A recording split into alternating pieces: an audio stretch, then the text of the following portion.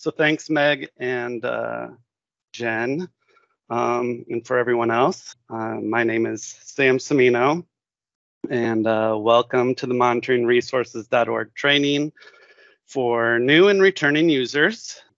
I work for the USGS and PNAMP, which is the Pacific Northwest Aquatic Monitoring Partnership, and I am the project lead on monitoringresources.org.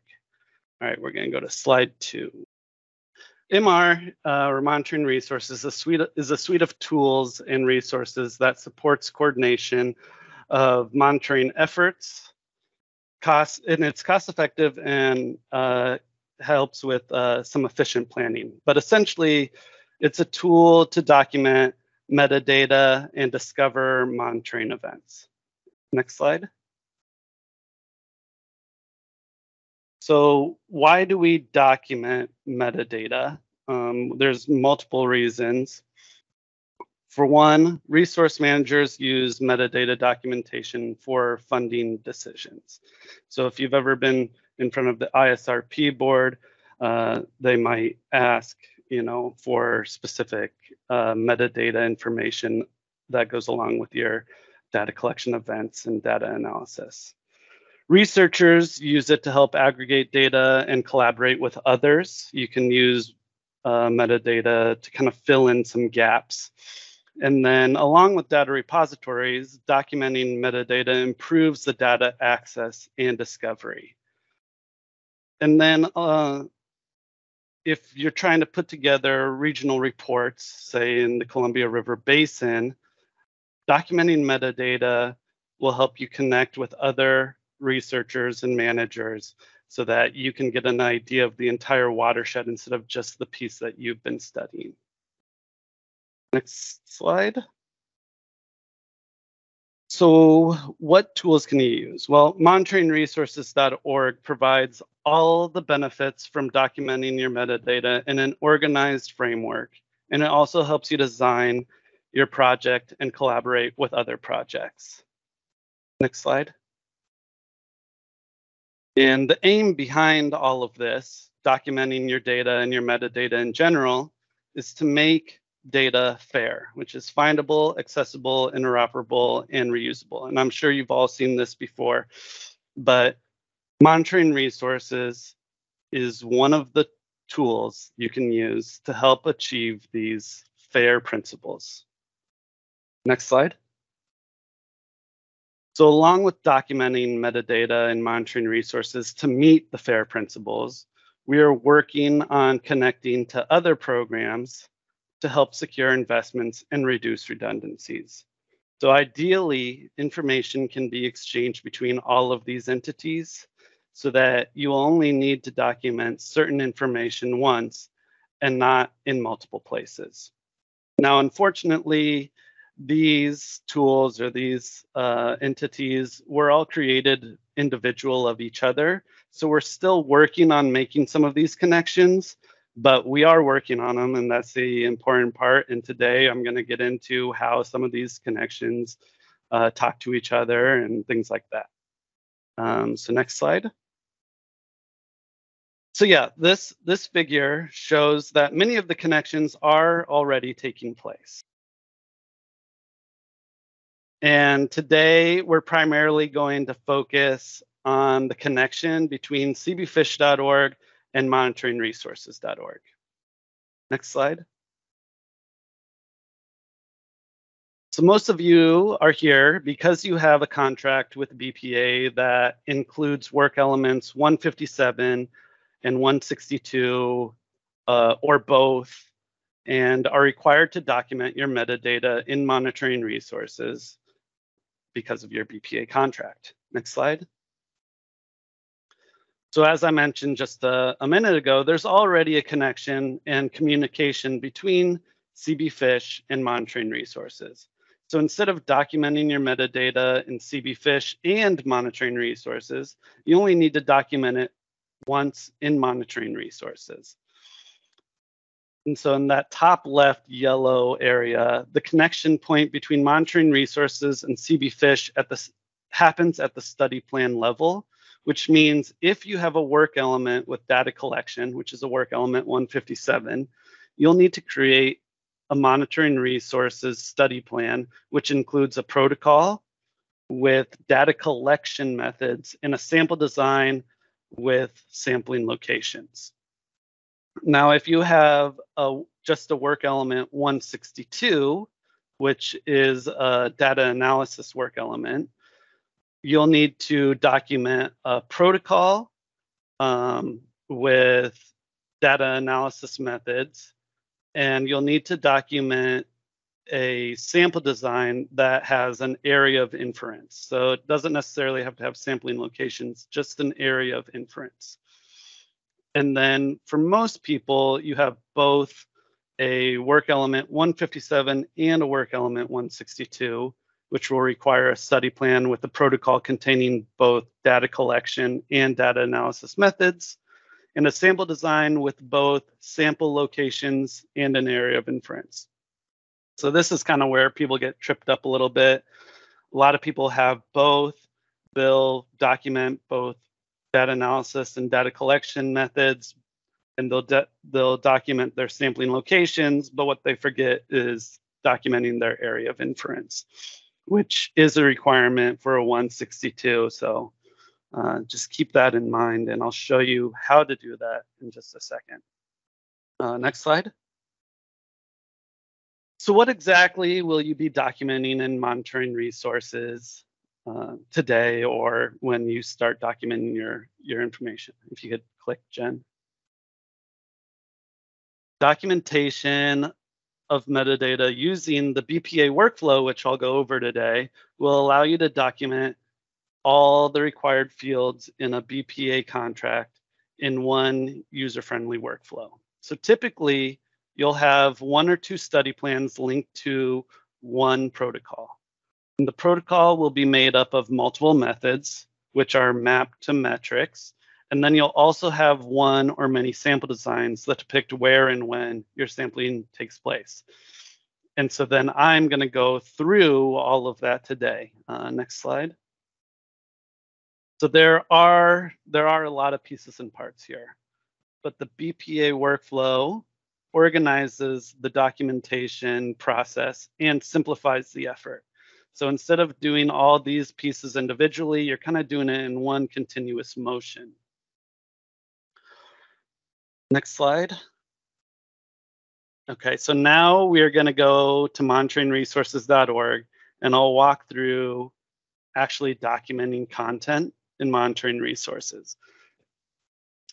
Okay, perfect. First thing I'll point out here is this is the monitoring resources homepage. Essentially, this is what you'll do when you log into monitoring resources. You'll see welcome and your name. And so if you aren't logged in, it'll give you options to log in. But no, if you're logged in, you'll have your name up here. And when you click on your name,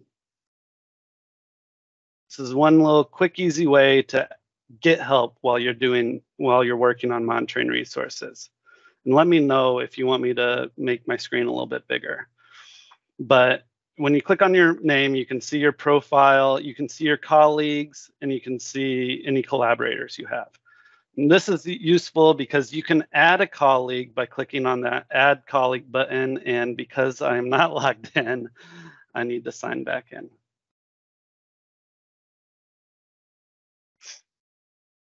All right, so as I was saying, if you're logged in, you'll have your name at the top. You can add a colleague here. And here you can type in anybody who already has a monitoring resources account. I can start typing in PNAMP and add PNAMP user, PNAMP contact.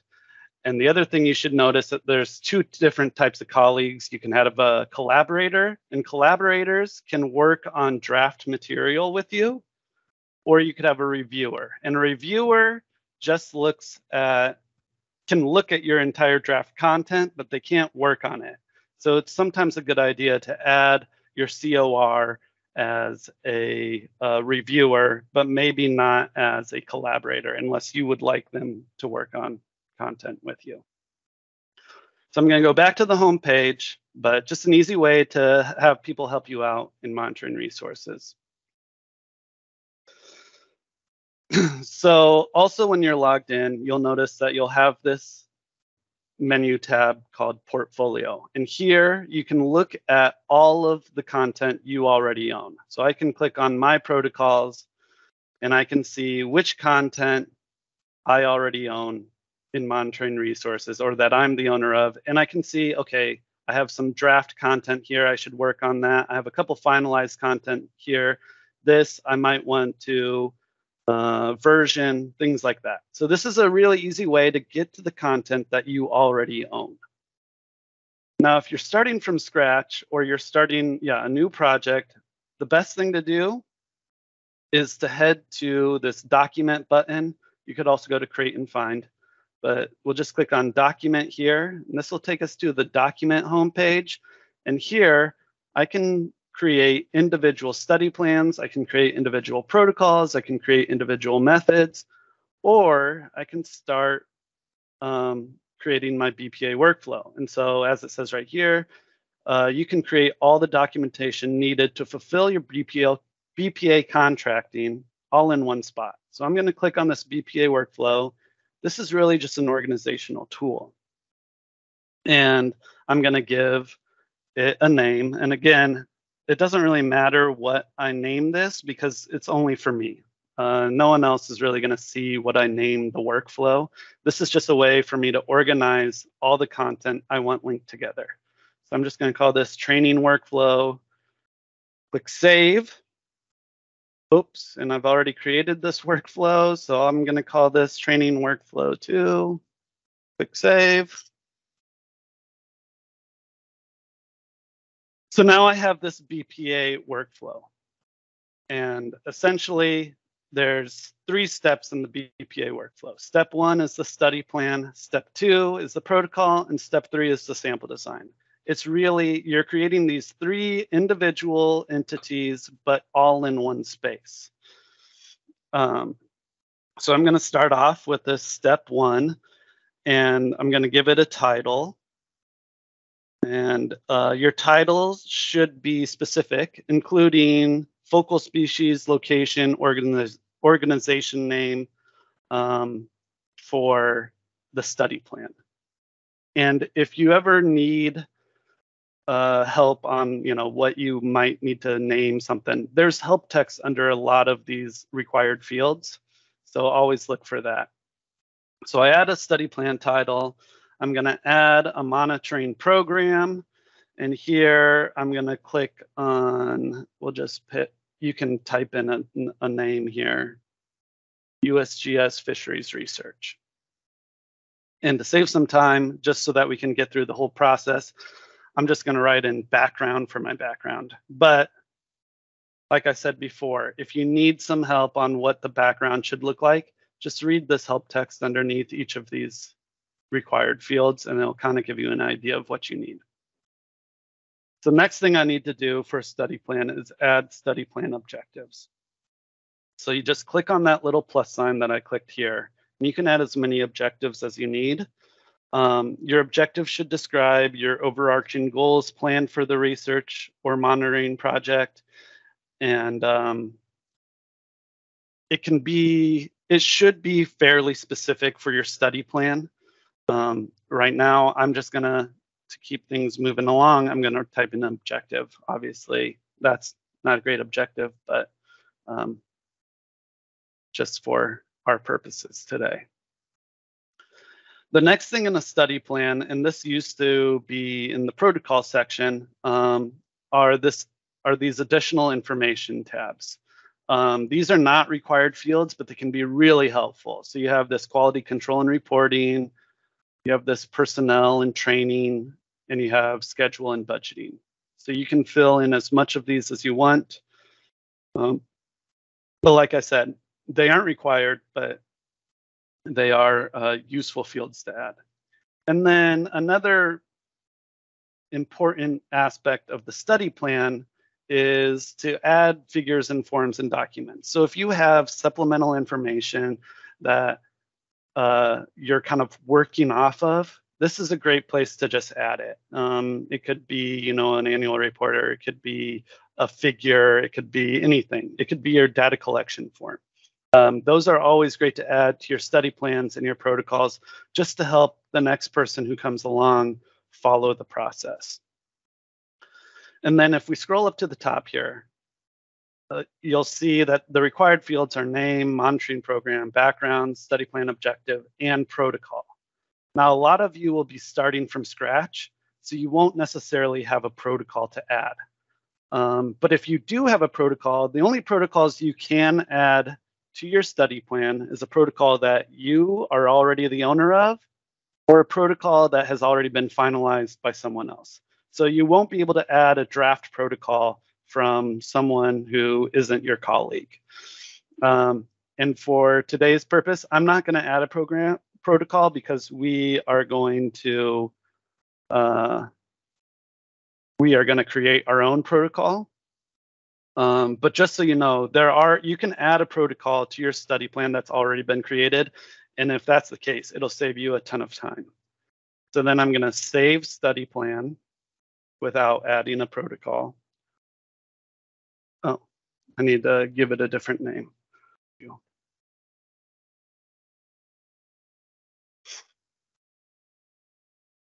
Okay, so there we go.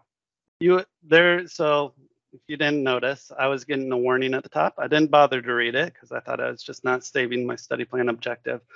I already have a study plan called USGS spawner abundance on the white salmon. So then I just had to change the name because you can't have two study plans with the same name. So here we have all the fields, most of the fields that are required except for a protocol, because we haven't created a protocol yet. So I am going to then go to step 2 and create a protocol real quick.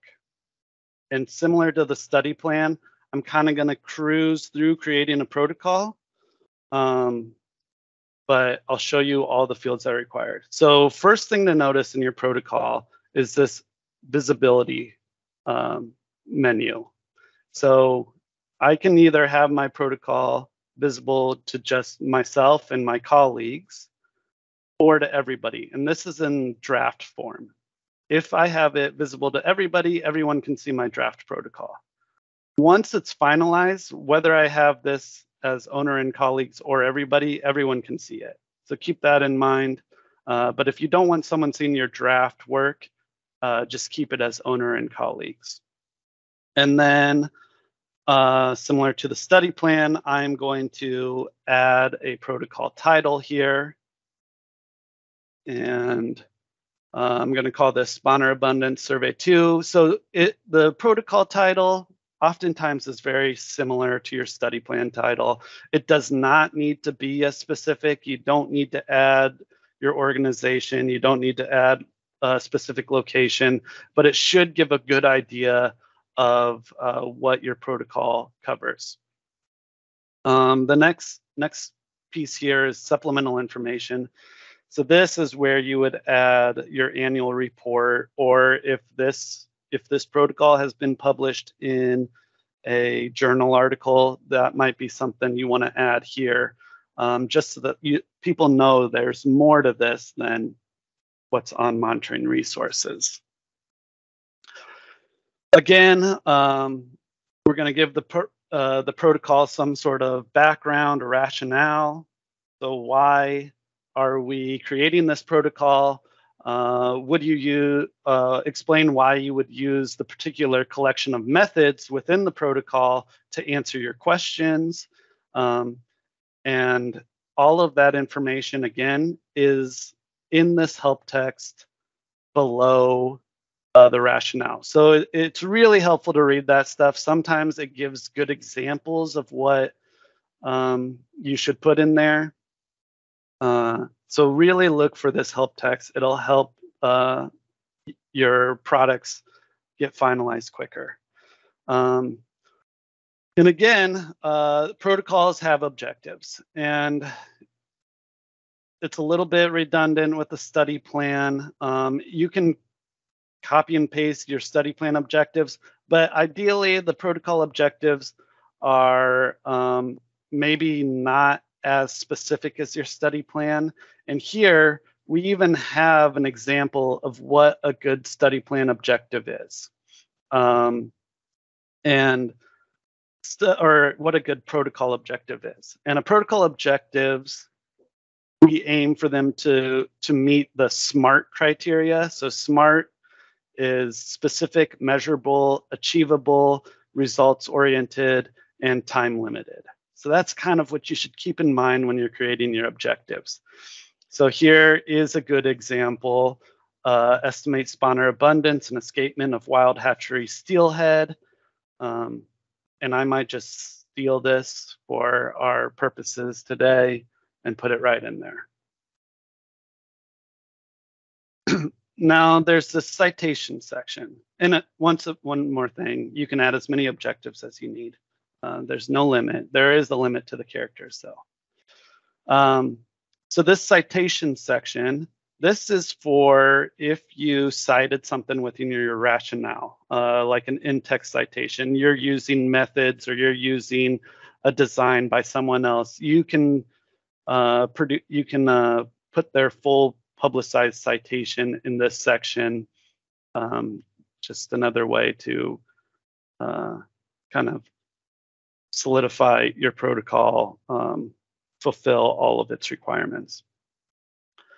And then this is another section called citation down here, but this is the citation of this specific protocol.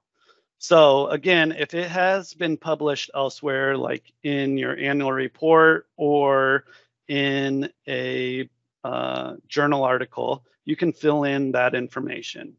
Many of you, this will be the first publication of your protocol, and you can just click on first published here in monitoring resources, and it fills in all of the information for you. And then once I get this protocol finalized, it'll add that publication year to the year that I actually finalize it. So if I finished it today, it'd be 2023. So we're going to save this protocol. Always important to save these as you're moving along. Monitoring resources used to kind of time out on things on occasion. It doesn't do that so much anymore, but it's smart to just keep saving your protocol. So that my protocol isn't done yet. I still need to add metrics and indicators. I need to add methods to my protocol, and I need to map my metrics and indicators to my methods. So I'm going to go through this real quick. I will say protocols are the most time-intensive piece of monitoring resources. So keep that in mind. So first thing I'm going to do, I'm going to click on this metrics and indicators section. This is a very important step, adding metrics and indicators, because it will help me find suitable methods for this protocol, and it will help me find related projects once my protocol is complete. So first, I'm going to click on this add metric and indicator. I get this little pop-up here, and we have these little radio dial buttons. I'm going to create a metric. If I want to create an indicator, I just click on that. I can give it any name I want. I'm going to call this one fish measurement. I'll give it fork length. And these titles are really for your purposes. They should be pretty specific, but it's really for your organization or organizational purposes. And a lot of times you'll use the exact same title that you have in your field manual as like, okay, I'm doing a collection of I'm doing measurements of fork length. In my field manual, it says fish measurement dash fork length. I'll put that exact same thing in. So then the important part is actually categorizing your metric. So I am going to select fish here, and then subcategory, I believe, is length fish species. And then this particular method has a focus option. Some will have 2 focus options. And I'm just going to pick the focus option of a adult to juvenile range and click save. So now we have this metric added to my protocol, which is great. Now I'm going to head to methods, and I'm going to add previously finalized methods to my protocol. So by doing that, I can click on add methods. I get another pop-up here. And because I've already created this fish measurement fork length metric, I have methods that are suggested to me. So that's why it's so important to do your metrics and indicators before you actually add methods, because now I can find a method that's already finalized that uses this same metric or this same categorization. So I'm going to go to measure fish length, fork length right here. I just click on that little check mark and I click save. The other benefit of that, and I'll show you once we get to metric method mapping, is that my metric is automatically mapped to this method because I use the suggested methods option. So I'll show you, if you go the other route, you can add methods searching the entire method library. So I can search for a method here, and I'm going to type in electrofishing and click search. You also notice that the method I've already added is already in there. So when I search for electrofishing, I already have 73 matches, which is quite a few. And these are just finalized methods in monitoring resources. I can narrow this down a little bit more by choosing a program that uses this particular if I'm looking for BPA's AEM programs electrofishing method, I can use that. So I'm going to narrow this down. Now I only have 15 matches, a little more reasonable. When I click on them, I get some information about that method. So by clicking on it, it doesn't add it automatically, which is great because now I can see, okay, yeah, this looks like the exact same thing that I do. I'm just going to click on the arrow. And then I'm going to hit save. So now I have these 2 methods added to my protocol. I can always delete methods from here. And if I need to, I can also, if I can't find any suggested methods or finalized methods in the library, I can create a new method. So I can create a new method. It's going to open that method here. I give it a title. I say, yeah, it's a data collection method. Save and return to your protocol. And now I have a draft method in my protocol. The problem with a draft method in your protocol is you will need to finalize this method before you can finalize your protocol. But this is a great way for organizing methods you need to add to your protocol. So there might not be a method that you use that's available already on monitoring resources, and you may need to create a new method. And it's really easy to do that within the protocol. And I can just click on this create method or this method's name title, and it'll open another window and I can do all the requirements for creating a method. I'm not going to get into that today.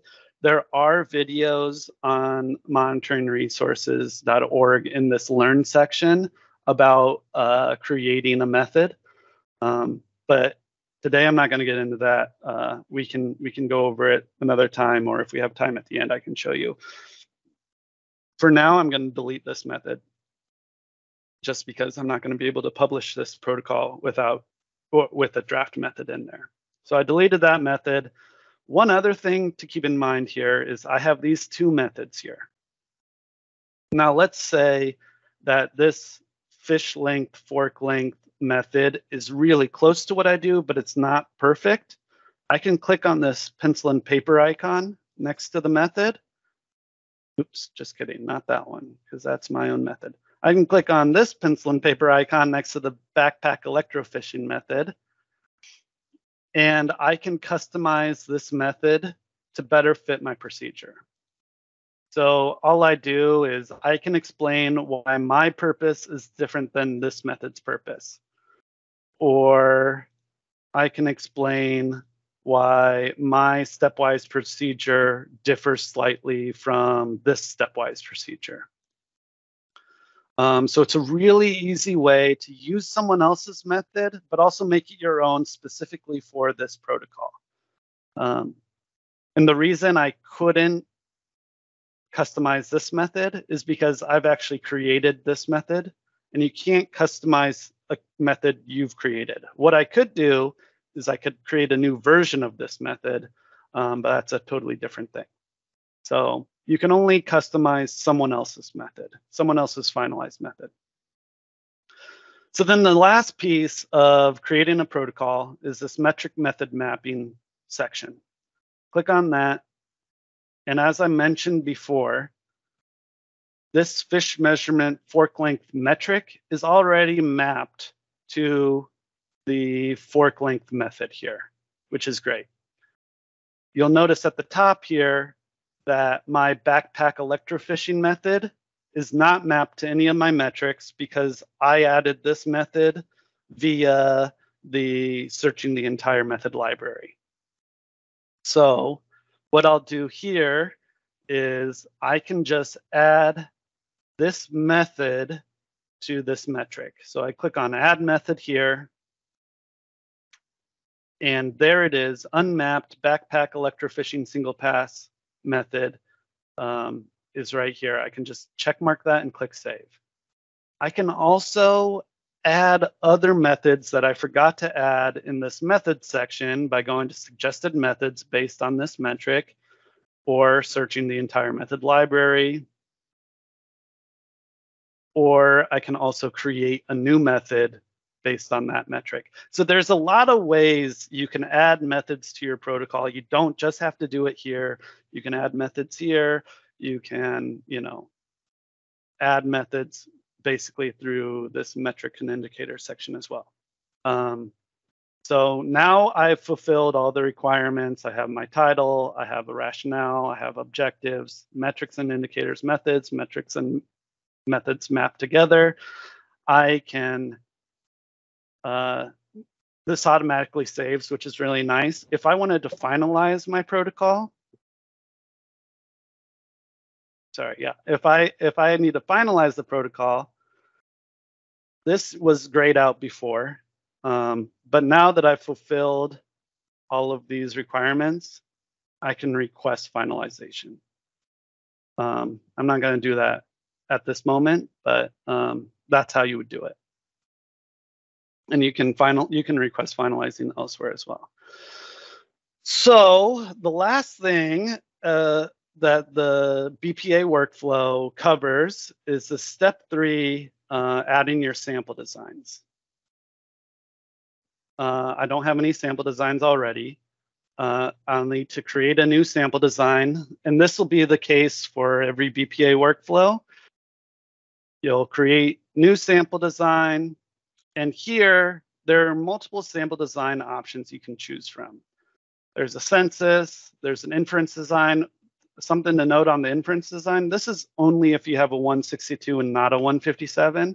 Inference design only documents your area of inference. It does not document your sampling locations. And you can read all about that through here. You can click on these blue underlined highlighted sections too, and you'll get a little pop-up of the definition, which is really helpful. I'm going to choose this opportunistic design for my sample design. And this is not set in stone either. So I can choose this here, click next, and it creates this sample design workflow. And you'll see here, I can change. I had chosen opportunistic. I can change to, model-based full, model-based restricted. I can change to census. The only one I can't change to is that inference design. I'm going to stay within opportunistic. I'm going to choose historic precedent. So this would be like I sample next to the Bonneville Dam. And we've been doing that, for the last, 100 years, 80 years, I don't know. But yeah, so you can pick whatever spatial design category you want. First thing I skipped over, need to give the sample design a title. We'll call this spawner abundance white salmon survey 2.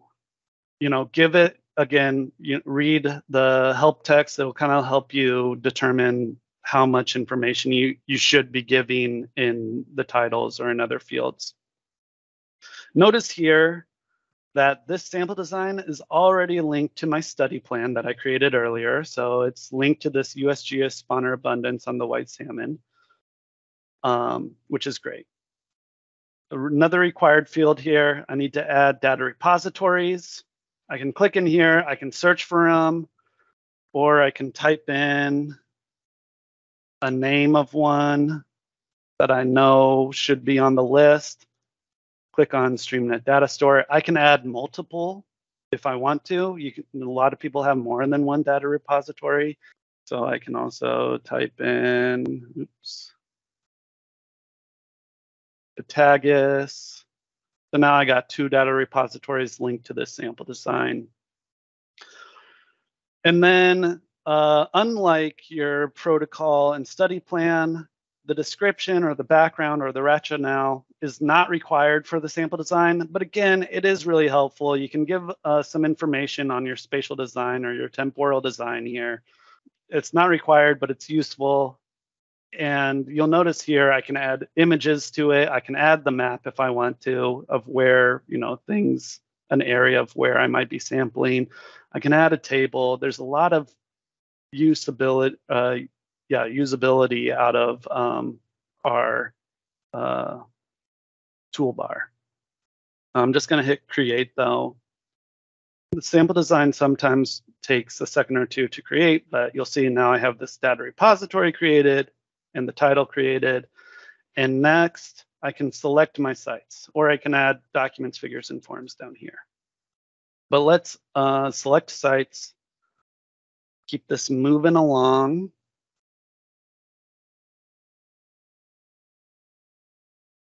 So first thing to know in selecting your sites, you can add other people's sites if you want to your sample design. Maybe you sample at the exact same place your colleague samples, and they've already documented their sites in monitoring resources. You can search for those sites by the site name, or you click on this advanced search, use some of this search functionality to find sites. I'll say most people do not use other people's sites, which is fine. So you'll need to add your own sites, and I'll show you how to do that. So here's just, map of the region. You can create new site. You can click on this, create new site, and you can just enter in the name of the site, the latitude and longitude, and hit create. And this can be really useful if you don't have too many sites to add. Also, what you can do is drop a point on the map. So I can click on this latitude or longitude button, click on this latitude button, and then zoom into a spot on the map. Click again. See, I, sample there. It fills in the latitude and longitude of that spot. And all I have to do is create a new site name. So really simple. If you just have like 5 or 6 sites, that might be the best route to take. But most of you will have more than that. You'll have, dozens to 100, maybe even more. And so I suggest obviously not typing in each individual site. Instead, you can upload a CSV of your sites. And so there are some requirements when you're importing your CSV, and you can see what those requirements are if you hover over this question mark circle.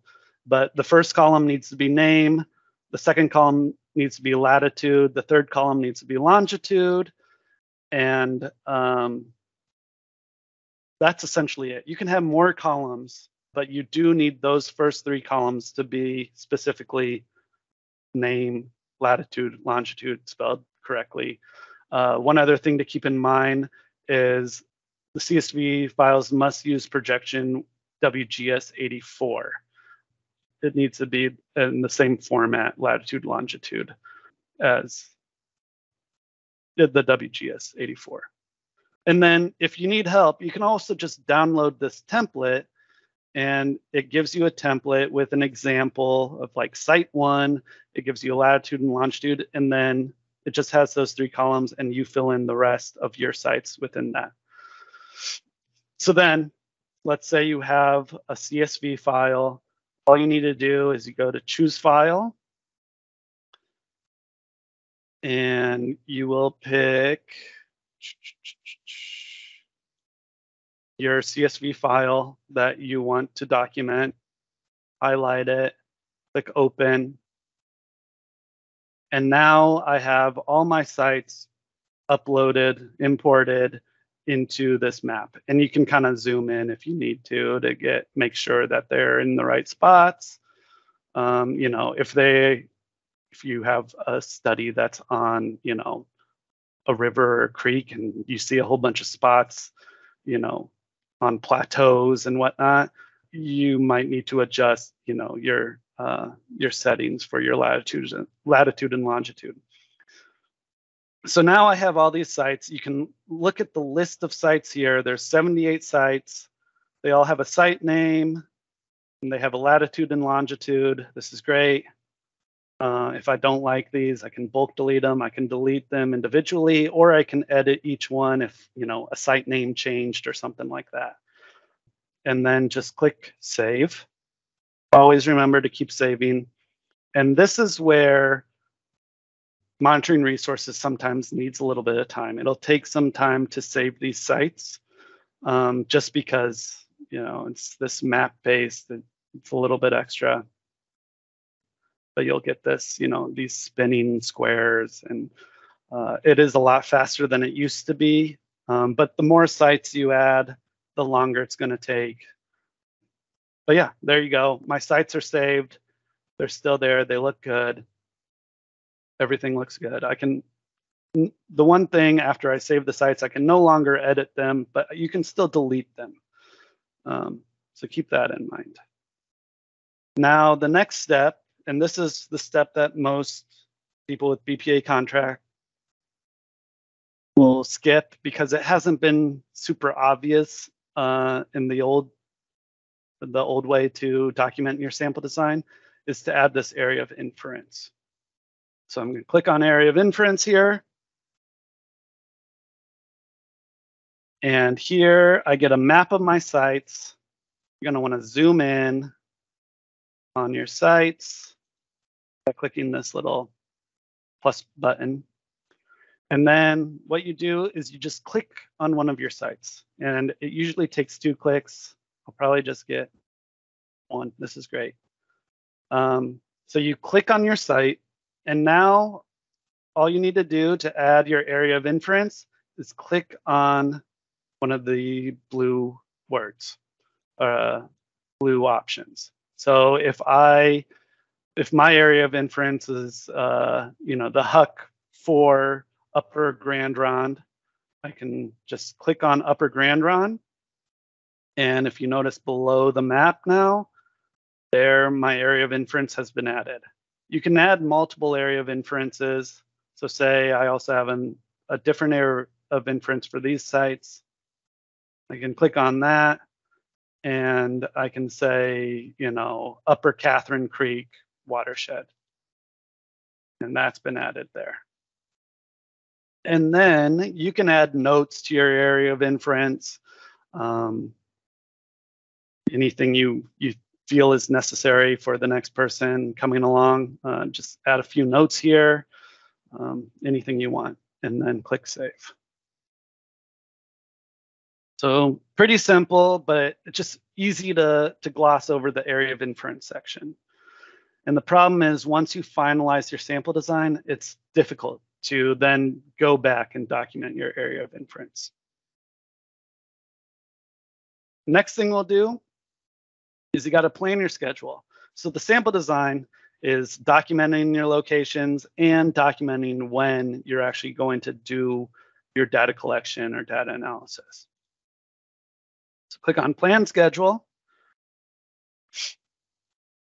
You'll get a table of all of your sites and their titles.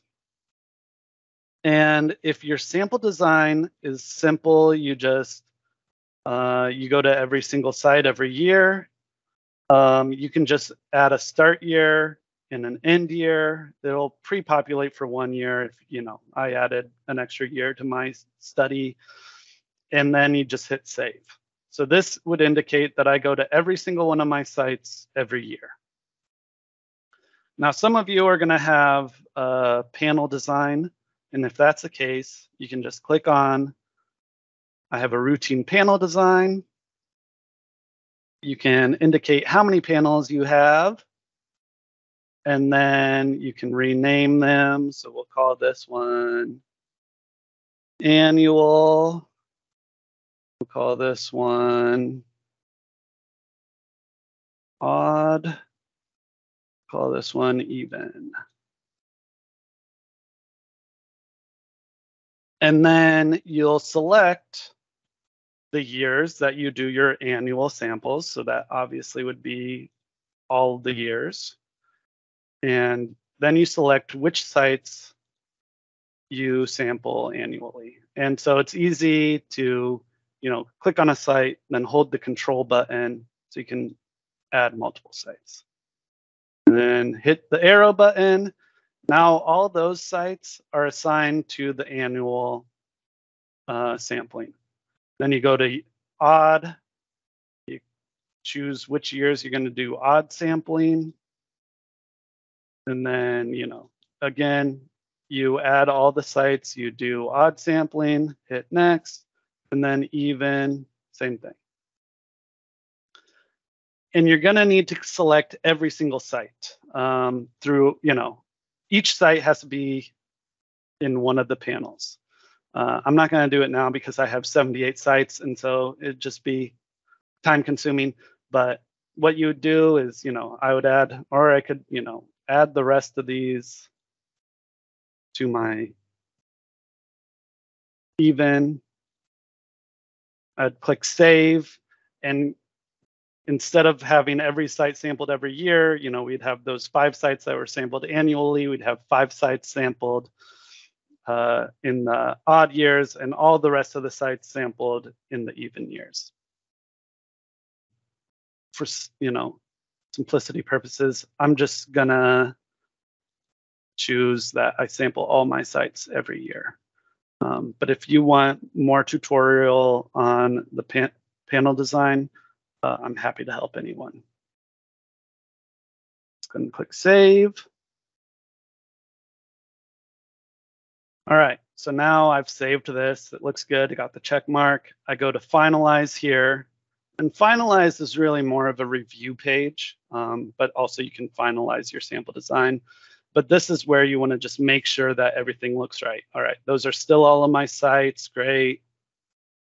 It looks like I sample all of my sites every year. So this is where you can see when you're actually sampling each site.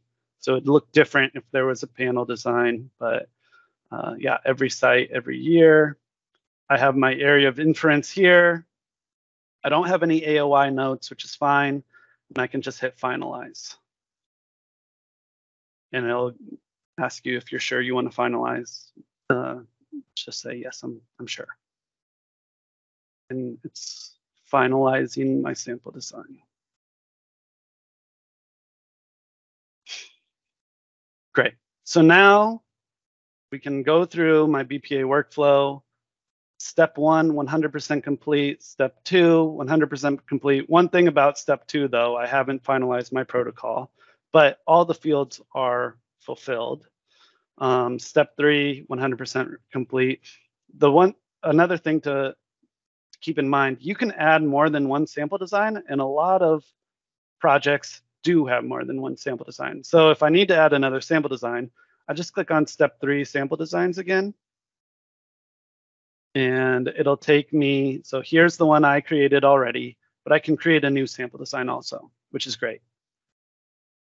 The last thing I want to show you with the BPA workflow is, I don't know if you guys have noticed, but in all of these fields, in the upper right-hand corner, we have this study plan summary. And I can click on this study plan summary anytime I want.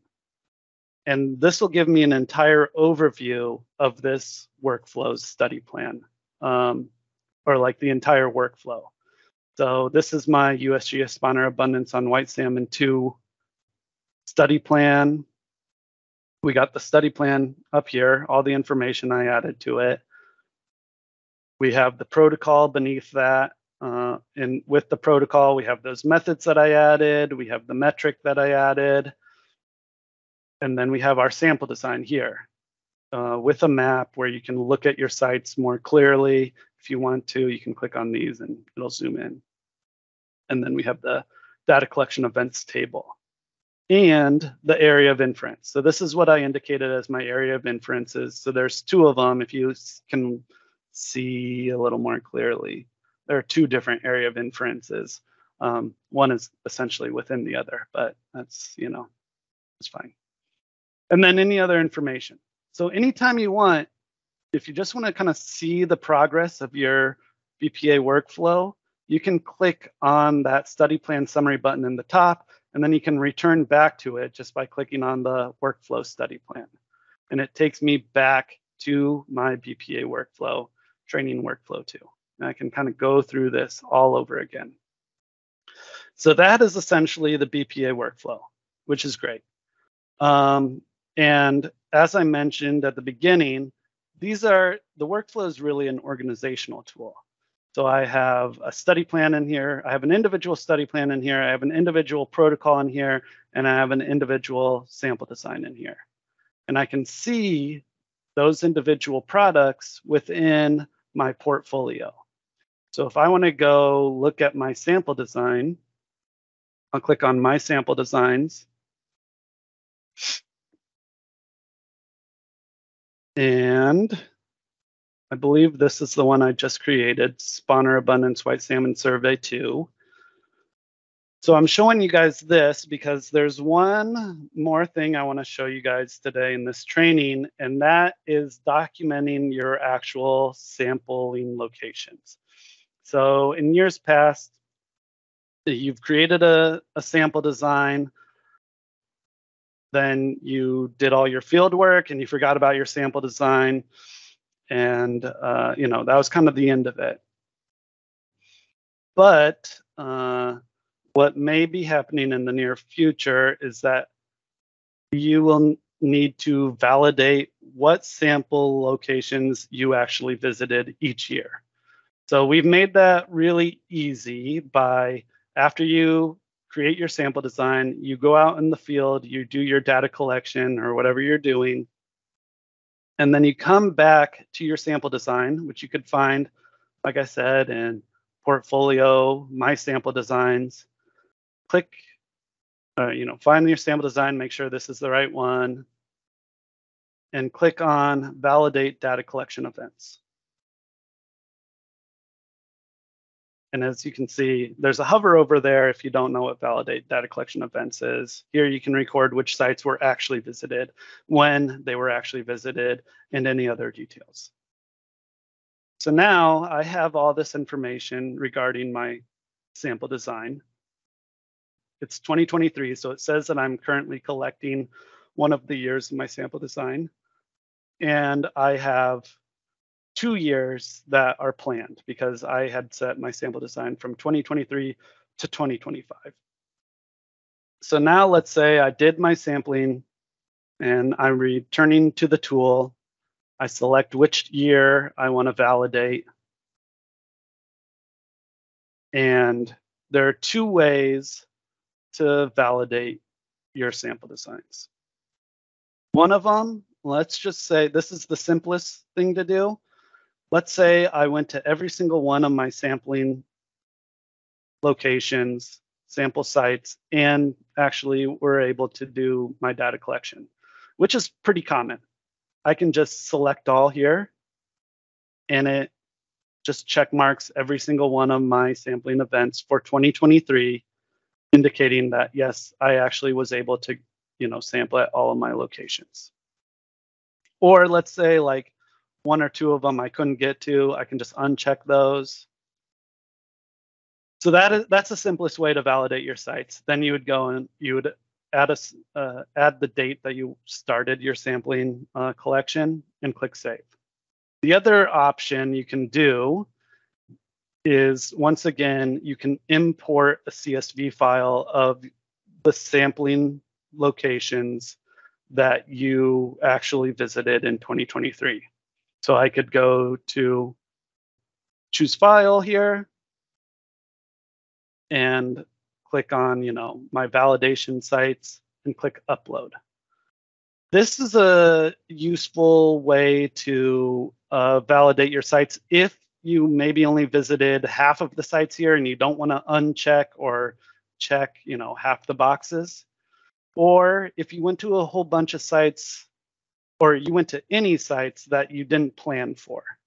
So if you added 3 or 4 more sites to your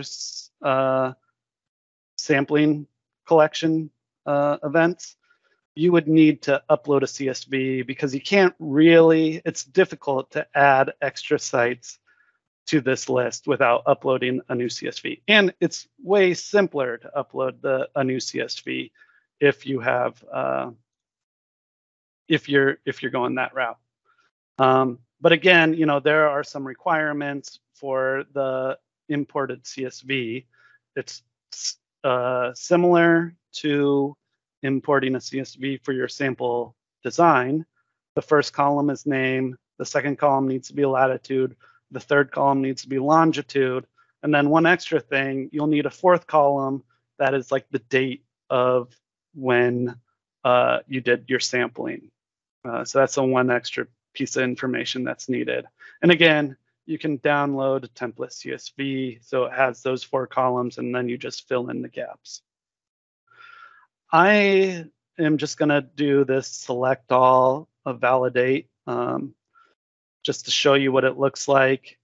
And then I'll need to choose what day I actually started my sampling collection. So let's say I started it on August 1st, and I click save. And now it's validating my sites. So this is essentially saying I planned for these sites and I actually went to these ones.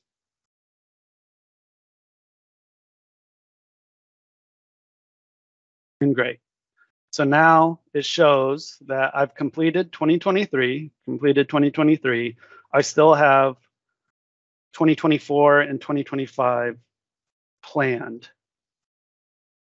And the other cool thing about this is once I've validated my data collection events, I can go to Monitoring Explorer, which is a part of Monitoring Resources. You can get there by clicking on Monitoring Explorer up here.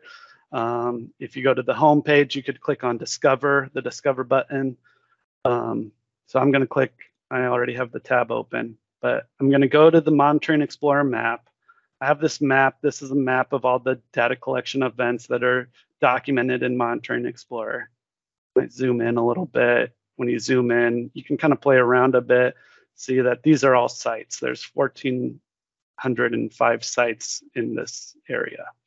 Now we are working on making Monitoring Explorer a little more user-friendly. Right now, it isn't the most intuitive tool, but I'll show you how I can find my sites that I just created and that I just validated. So I can go to this filter button. It'll pop up. It says filters here. The plus button is all the way over here. It's confusing. Don't worry about it. We know that it's confusing.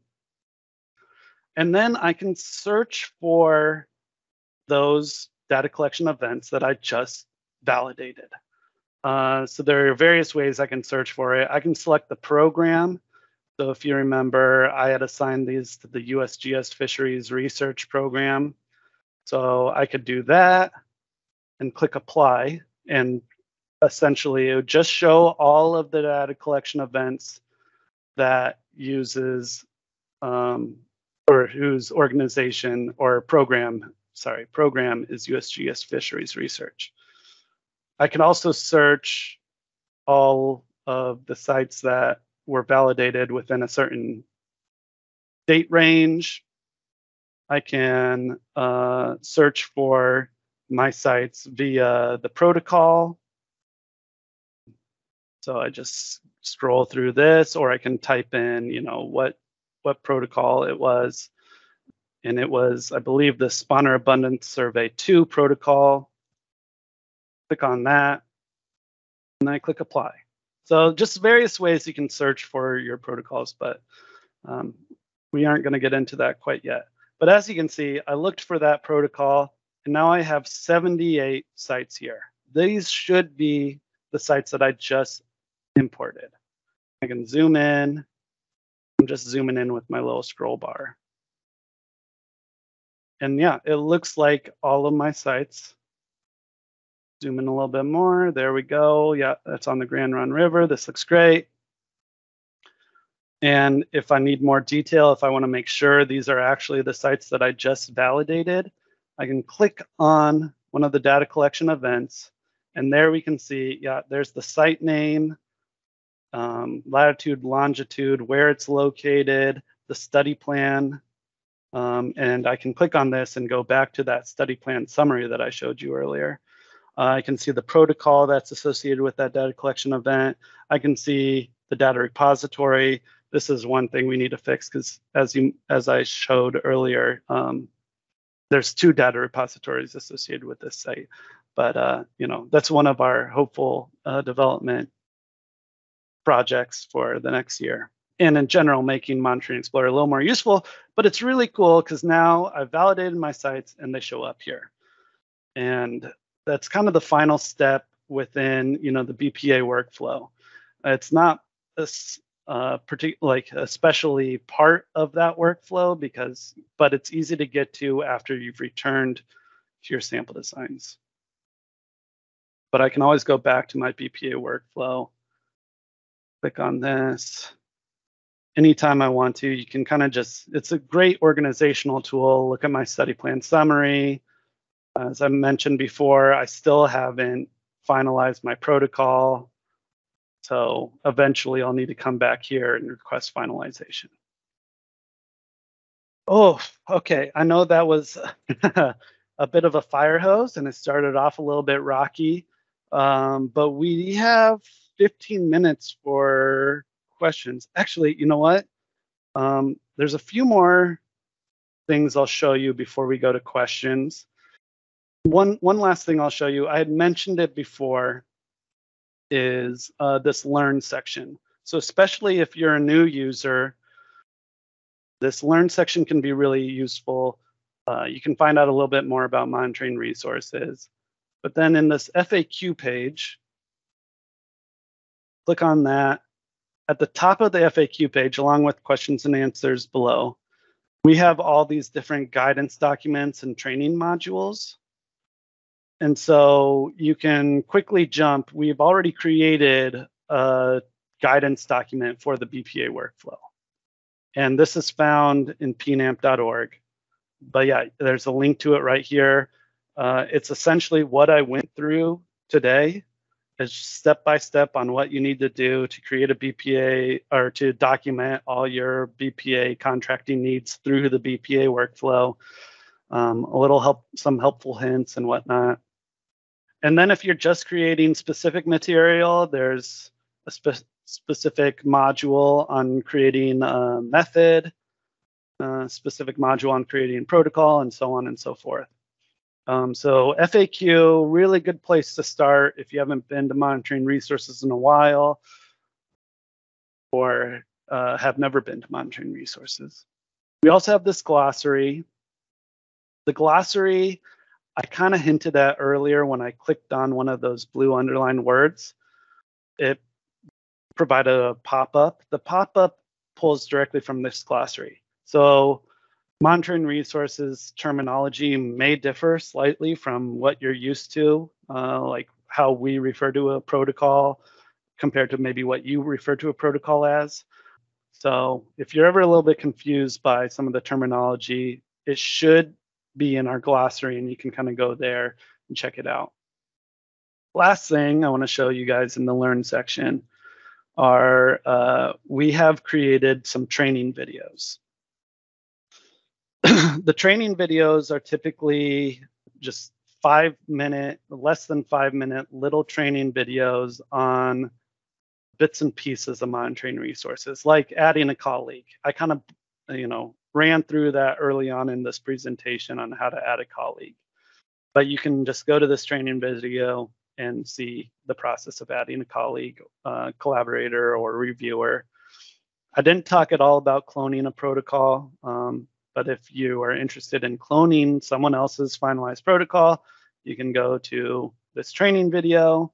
Again, like I mentioned, there is a method creation training video, a method customization training video. I showed you guys that briefly, how to map your methods and metrics together. So all the things I mostly went through are also found in this Learn section in the training videos section.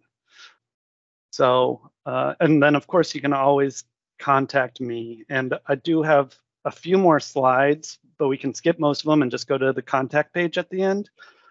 And maybe I'm afraid to stop sharing, but just because Teams has held out on me so far. But maybe hey Sam, maybe we try Lauren, yeah. Lauren Osborne typed a question in the chat when you're talking about sample locations. I'll just read it to you because I don't know if you have that part up. Does this change for a sampling area where sampling locations change from year to year within a specific area? I mean, like polygon versus point location. And Lauren, if you need to unmute and clarify, that's totally fine. Yeah, so if sampling locations are changing year to year, there is that panel. So that panel application. Sorry, go ahead. It's more of like when we're doing vegetation surveys and we have our like restoration area and we don't have specific points that we start our veg surveys at. It's like a systematic random sampling design.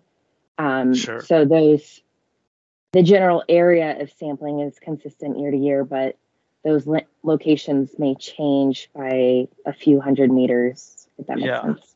Yeah, so that is essentially sort of like that panel design. One thing you can't create a grits design within monitoring resources. At a time, we did allow that,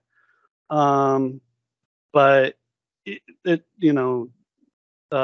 changed so frequently, it was too hard to keep up in monitoring resources with creating your own grits design. But you can indicate that you use a grits design in monitoring resources, but you use an external source like R to actually identify which sites you're going to each year. And, the way that you document that in monitoring resources is you can kind of approximate with, we don't do polygons, unfortunately, but we have that area of inference, which would be important for your study. But you could kind of document, approximate locations. But this is kind of a conversation you'd have with your COR, and how they would want you to document it. Whatever works best for you and your COR is, I'm not going to have a problem with. how you're documenting, you know, we are 100 meters off. It could just be you do some sort of sample design and monitoring resources, and there on that validation page, I didn't show you guys, there is a section where you can type in notes, essentially. And you can just type in, and when you're validating your sites, like some of these sites shifted because, you know, it's in this general area, but we use a grits design and so on and so forth. So it's not perfect, but there are ways to kind of explain your sampling design, even if the exact locations might change yearly. Yeah, and that's just by, you know, having an external R source. Other questions? Do I see something in the chat? Yeah, Luciano, can you see it? Just a second. Okay, this interface repository seems to be a really good product. Folks working in the project I manage have contributed a lot of protocols to MR, but we don't really use it ourselves much. Do you have a good sense of who are the main end users of these study plans and protocols? Are you able to track web traffic or downloads? Tracking web traffic and downloads, not really. I'm sure we can approximately see which protocols are being reused. We can see which methods are being used by multiple people.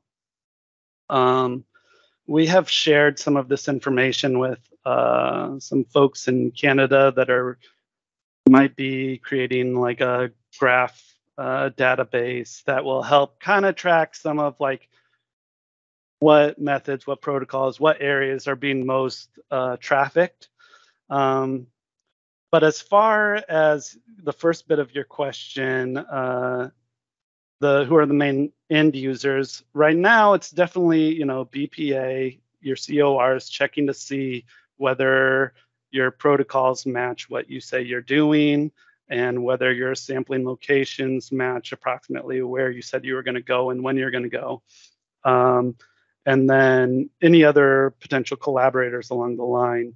We're trying to make more connections. If you remember on one of the earlier slides with StreamNet, that indicates, you know, if you have a data repository and StreamNet or Pacific States Marine Fisheries Commission, we're trying to show, you know, that data is housed in StreamNet, the metadata is housed in monitoring resources, and some of the contracting needs is housed in CB Fish. And so we can kind of get an idea of some end users that way. Jen, I saw you turn your camera on. If you want to add to this. Yeah, I will add. Clearly, if you're funded by Bonneville, then Bonneville is a key end user for the metadata associated with those funded projects. We're also in that same universe of Bonneville and the Fish and Wildlife Program. When the council does reviews, we encourage the ISRP to look at the content in monitoring resources so that you all don't need to reproduce that information to describe your work to the ISRP or ISAB. We've had both of those panels ask us for input. We've asked them for input, like how could we make the tool more effective for their review. We have had researchers from sort of like outside our immediate universe. There's a fellow from Oregon State University, for example, who was looking for time series of fish abundance estimates.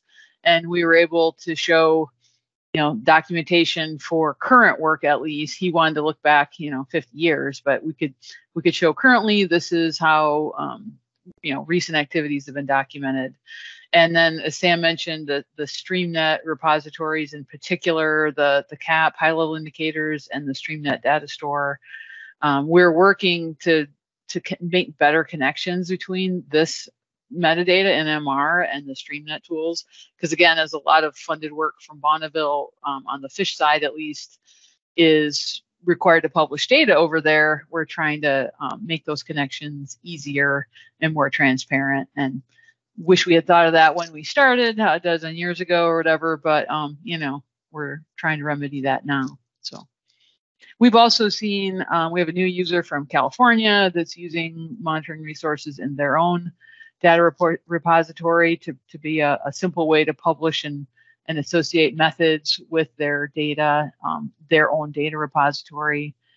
So there's growing use. We see manuscripts like peer-reviewed journal articles, but you can cite the content in MR. It is a persistent URL. It's not going to go away. It's not a digital object identifier in that sense. It's not a DOI, but it is persistent. So we have seen journals accept that as a citation for content in a journal article.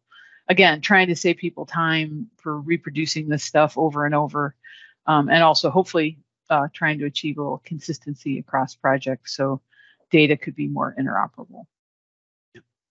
Thanks, Jen. Great question, Luciano. Anybody else, feel free to type in the chat or unmute and ask a question to Sam. We're always around, so you can email us, and Sam can set up a meeting if you just want to talk. You can set up a Teams meeting if you want to screen share. Go ahead. Yeah, Meg, if you want to go back one slide. Jen's got it. Oh, Jen. So yeah, sort of the next steps here, and is you can request one-to-one guidance. That's basically, say, hey, we're putting together our protocol, we're putting together our workflow. Do you have time to meet with us?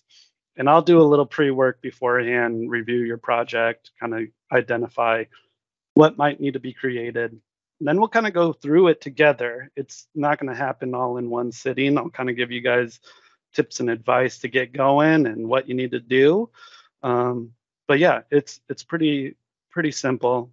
Or I mean, I don't know if it's simple, but it's a user-friendly workflow now that kind of tells you exactly what you need, which is much more helpful than it was before, when you're kind of doing 4 different things and then at the end combining them together. And yeah, as Meg said, feel free to reach out to me just with small questions also if you need any help. And we do produce a monthly PNAP newsletter. And there's sometimes some helpful tips within the newsletter about monitoring resources, new tools. Whenever we produce a new tool, we highlight that in the monthly newsletter. So if you aren't part of the PNAP newsletter, you can reach out to us and we can add you, or you could drop your name in the chat right now. Yeah, drop your name in the chat might be easiest. We don't spam you with lots of emails. We pretty much send out one a month, maybe 2 if there's an event coming up. We might send a reminder, but and we never sell anything. We're not going to share it with anybody else if you want. And we're tentatively planning another training session like this one in a couple months. Yeah. So keep that in mind if you know someone else. But if you can't wait, Sam can help you. And absolutely, we are planning to update the Explorer tool a little bit. We know it's clunky. And we just haven't had the pennies to apply to it, but it looks like we'll be able to do some of that in the coming months to make it more user friendly. And we hope that as you all add actual sites in there, what Sam, we kind of just didn't have enough time, but what is very cool is that you could see those 78 sites Sam put in there. You could also see sites from colleagues who have sampled in the same vicinity. For example, you may want to go ask them for data. You may want to plan next year to work together. You may, so you could potentially have more data for your own analysis. You could be looking, maybe you're new to this universe and you just want to know who's doing what in the John Day Basin. We, of course, do not have everything, but the more of you all that do this process of validating your actual sites, the more interesting and useful the Explorer tool can be.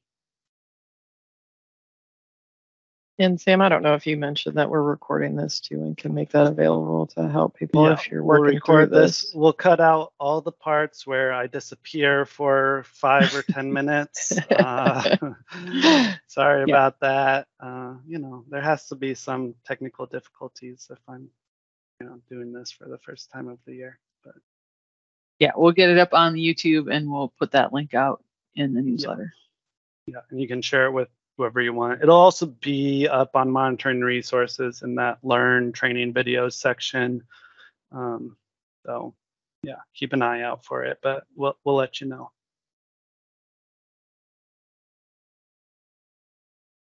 Great. If there are no other questions, it is 11:30. And thank you all for joining. And yeah, feel free if you want to show the contact information slide one more time.